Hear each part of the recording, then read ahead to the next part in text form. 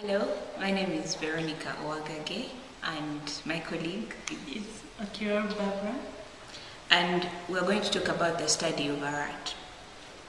Now, we're going to start with the external features and we're going to try to classify it depending on what we see.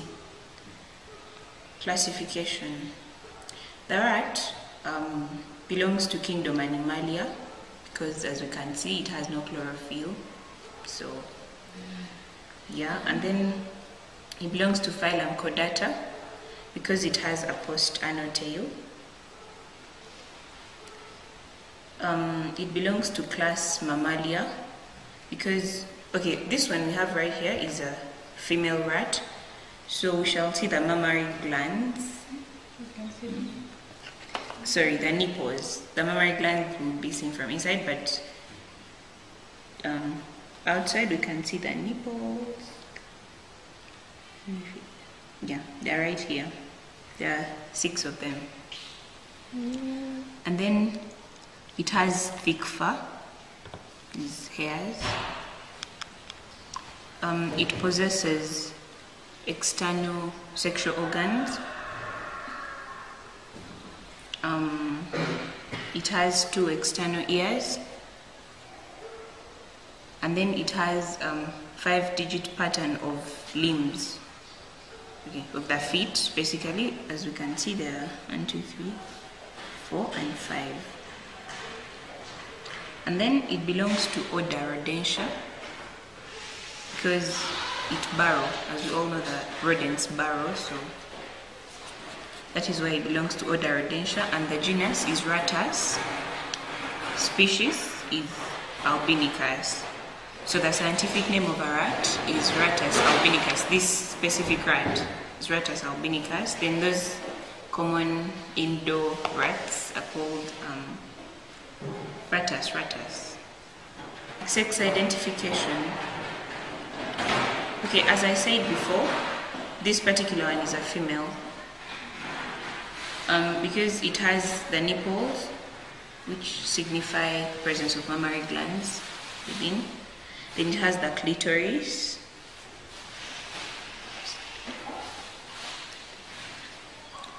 Right down here. It has an opening. And then it has the vulva, which is this opening you can see here.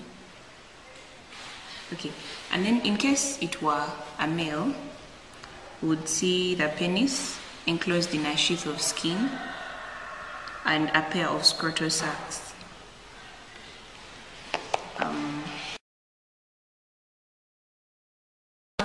the roles of the sex organs. Since this is female, our valves, which you already seen, and the vaginal opening are used for copulation. Our clitoris is used for sensitivity during copulation, and the nipples, I believe you all know, are for suckling the little ones, the young rats. And then if it were male, we'd have the scrotal sacs that protect the testes, the prepuce that protects the penis and keeps it moist for lubrication during copulation. And yeah, of course, the penis is used for copulation. So our rat has got 2 regions. That's the head and the trunk. The head stops somewhere here and the trunk goes on. Then you also have the tail.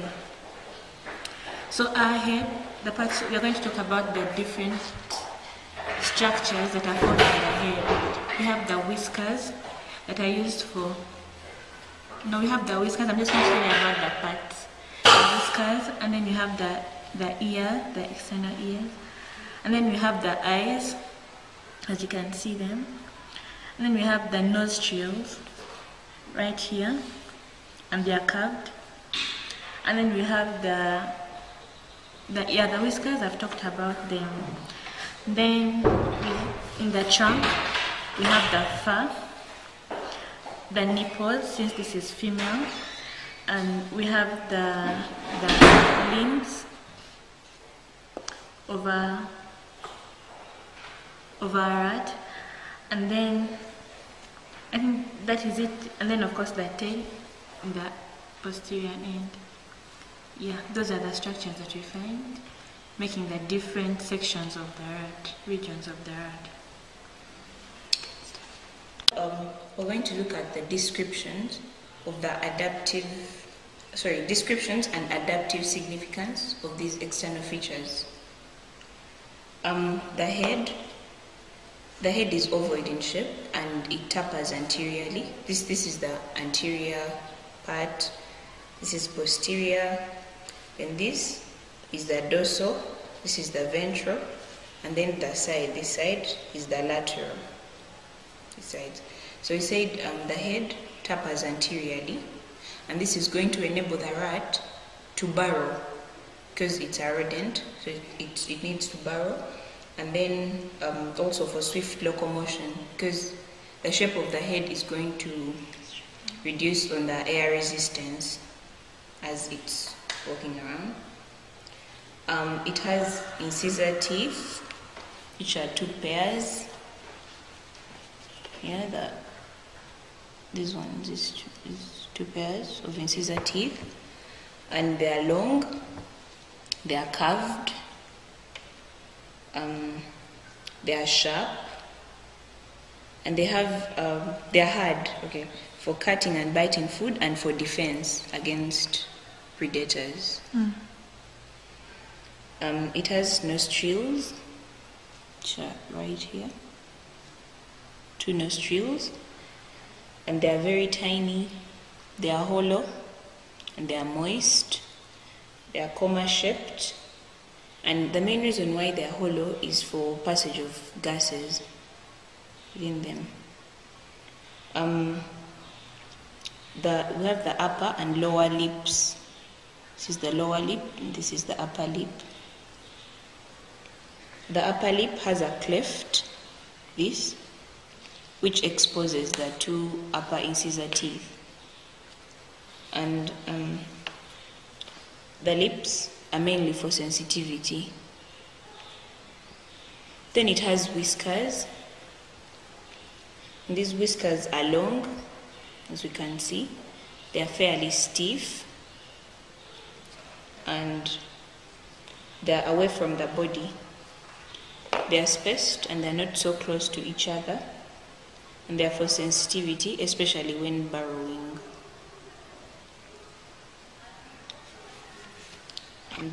So we're going to talk about the other parts, the external features of the rat.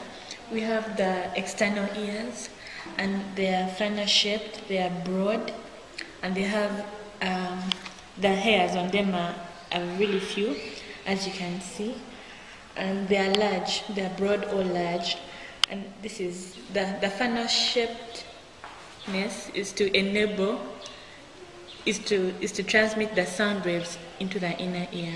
Then they are broad enough so they can trap enough sound waves as to enable them to hear and listen and everything else. And then we have the eyes. They are dorsal.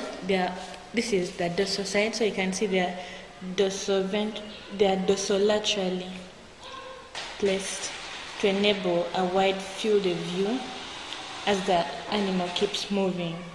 And then they are well protected with the upper lid and the lower lid.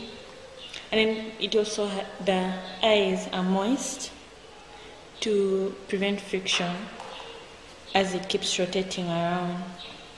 And then we have the neck, and you can see that the neck is really, really thick and loose. This is because there's a lot of fur in this place, and this prevents, like in case of a predator does not easily kill the animal since there's a lot of thick fur here, so it's not easily killed in the process of hunting it down.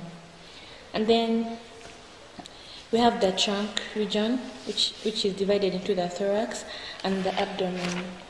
And the trunk is not like the abdomen. Whereas the abdomen is yielding, the trunk is firm. This is because of the rib cage that's in that area code. And then the thorax and the thorax and the abdomen make up the trunk, and the thorax is firm, whereas the abdomen is yielding. This is to give enough space. This is to give enough space just in case it has eaten enough food and to be able to stretch. Yeah, so we have the fur that covers up most of the body. This is to conserve heat, and it's for protection from mechanical injury. Then we have the limbs. There are 4, as you can see, and they have 5 digits, and this is for stability and support. Then the digits are jointed, like we have, you can see this you can notice that they are jointed, and this is for flexibility and for grasping objects. Yeah, and then they are also padded to absorb. They are padded. The feet are padded to in case of friction during locomotion. They help to increase the friction so that they are firm as an animal is walking, and also to prevent making noise so that the predators cannot notice the presence of the animal. And then the digits have claws. They are here. I hope you're able to see them, and they are narrow and long. And this is the narrow, long, curved, and they have sharp tips. They are really sharp, and they are hard. And then the claws are for burrowing and protection as a way of defending themselves in case of any attack. Yeah, that is it about the external structures. So we're going to look for the superficial features or structures of the rat, those ones that lie right under the skin. So that involves dissection, because we'll have to first, remove the skin and see what we want to see. So we shall have to first pin it to the board firmly with the ventral side uppermost.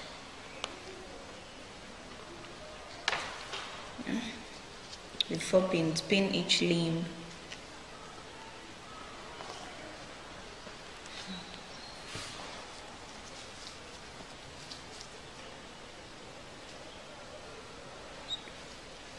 Yeah. First, cut off a small part to create a slit where you're going to hold and cut inside.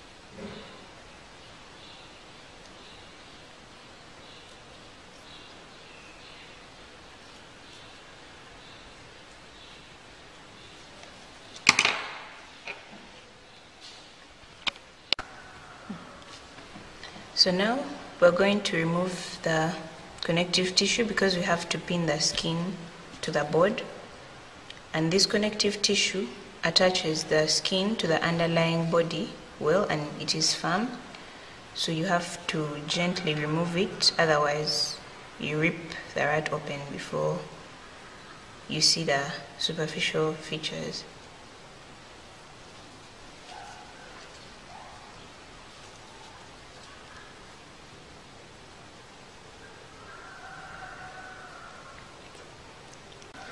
So after cutting the skin, I'm going to pin it to the board.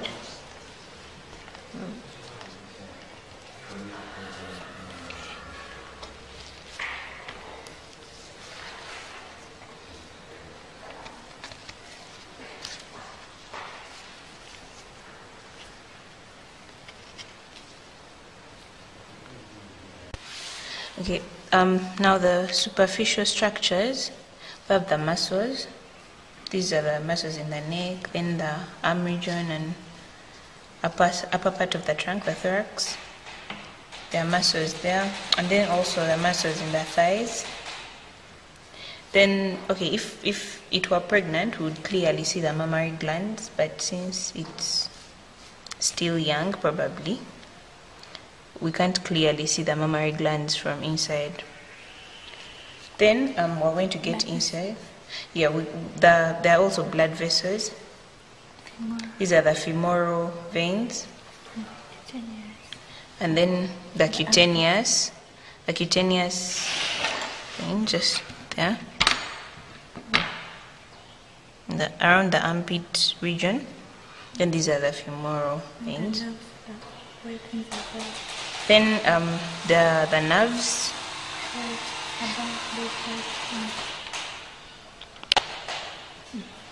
Then these white things above the blood vessels are the nerves. I think we can clearly see them just there. Get into the inside and see the abdomen and the features inside.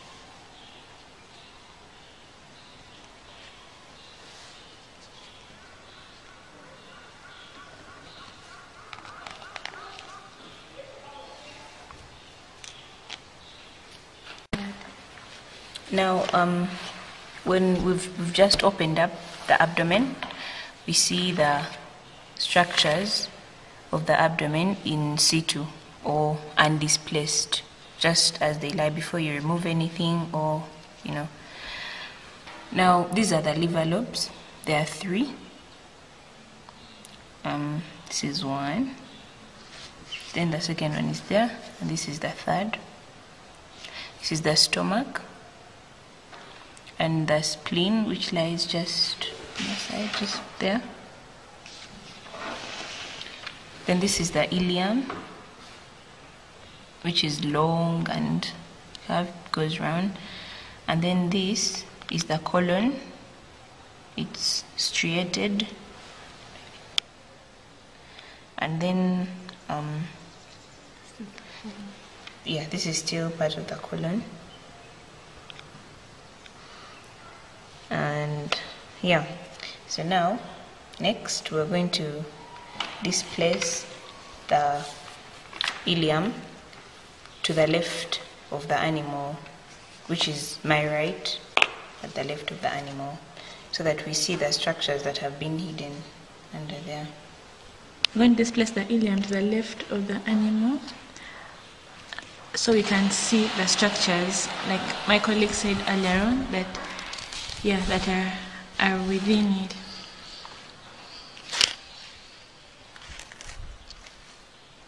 The ileum is a bit long and very much coiled,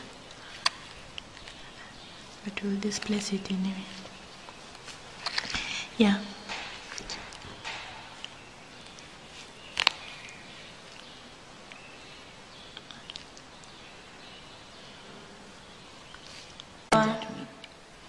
Sorry.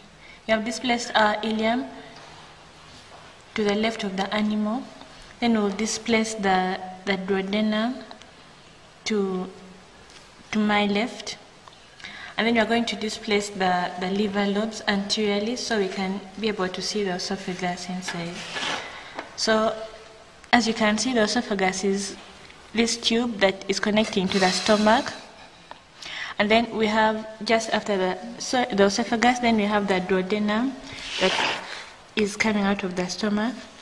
Then just within the duodenum, we have the pancreas. This paper membranous-like membrane is our pancreas.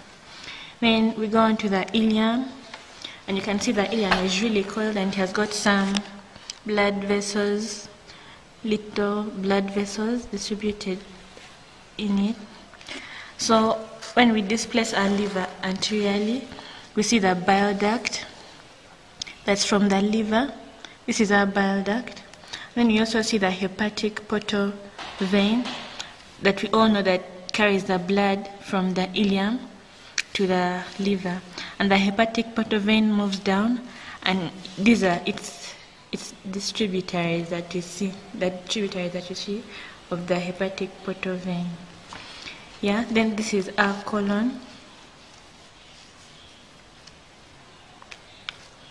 Then right from the ileum, we go to the appendix, that's this end, and then the appendix continues to the cecum, or caecum for purposes of spelling.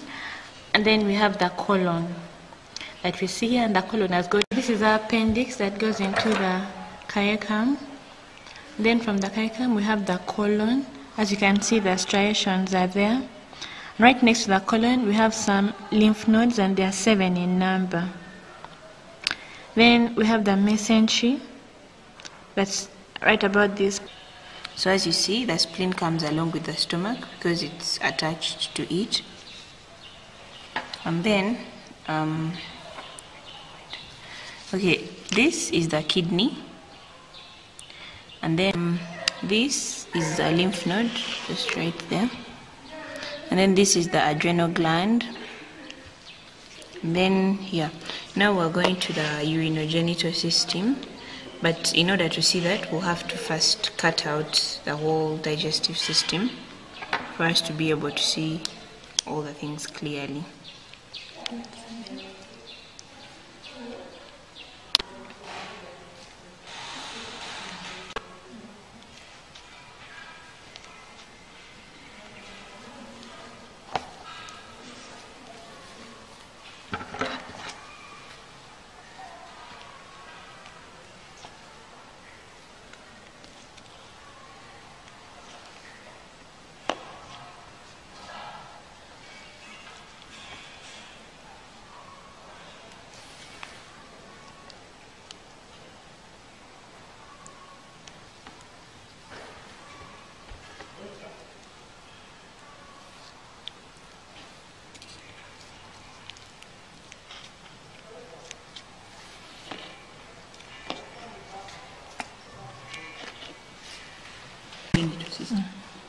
This is the urinogenital system.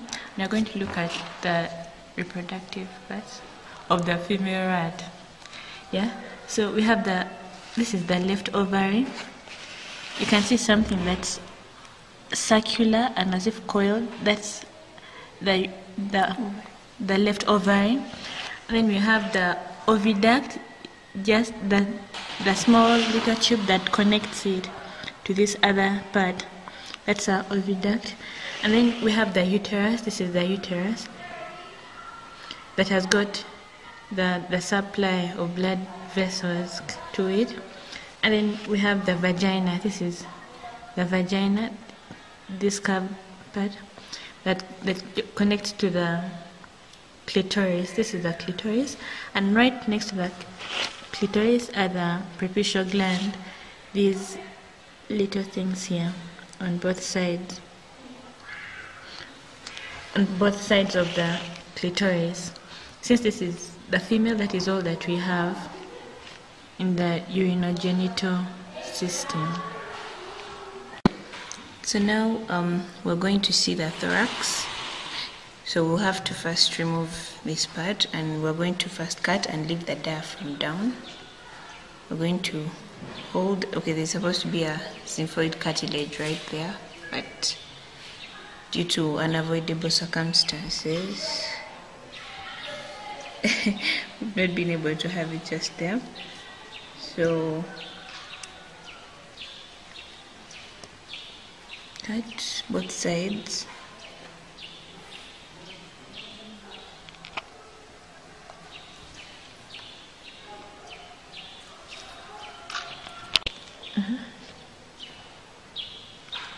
So we're going to cut along the sides in order to display the heart and all the blood vessels that lie there.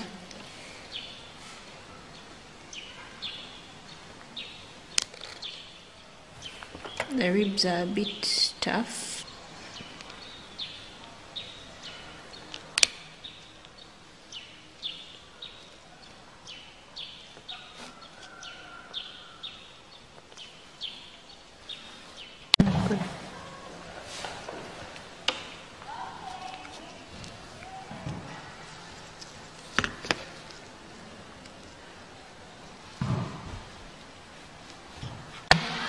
After the rib cage has been removed, then we have to remove the connective tissue so that we can see the blood vessels clearly. You have to be really careful so that we don't cut the blood vessels, or we'll just have a messed up specimen.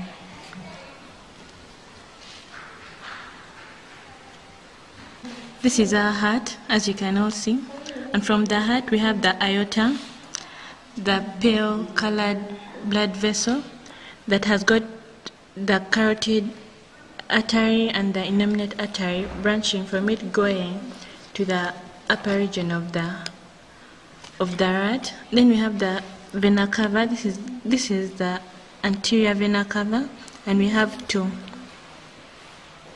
vena cava, and they have the artery, the veins branching from them going to the hands and up into the neck region, which we haven't yet looked at. We displace a little to the left of the specimen. We can see the trachea down that will branch into the lungs. Then, yeah, so these are the lungs.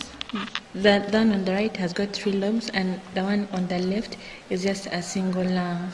So now we are going to look at the head region, especially the mouth. We are going to dissect and see what's inside and what features are inside. So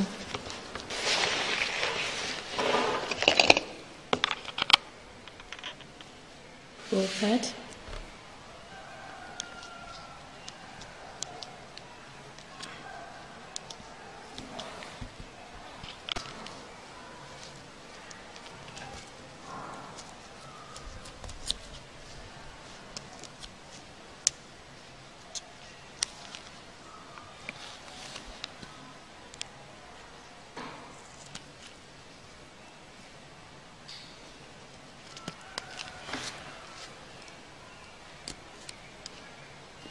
The jaws are really stiff, so you have to use a little more effort while cutting them because they are hard and very firm.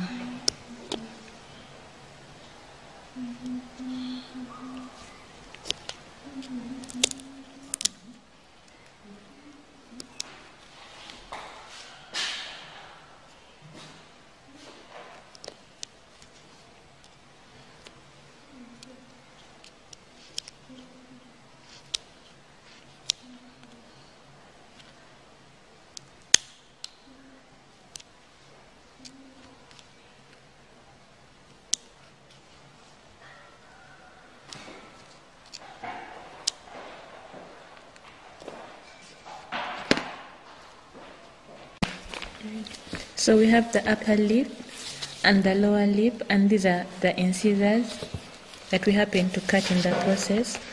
Then we have the molars, and there are 3. There are 6 on the upper jaw and 6 on the lower jaw. And then we have the ridges. Yeah, so we have the ridges, the hill-like structures here, and then those that take on the valleys in the rat are the grooves. Yeah. Then we have the opening to the eustachian tube, these two.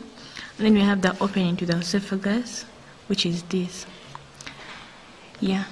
Then we have our tongue. As you can see, it's really long and it's firmly attached at the base. And that is basically it. That is all about the Rattus albinicus. I hope you've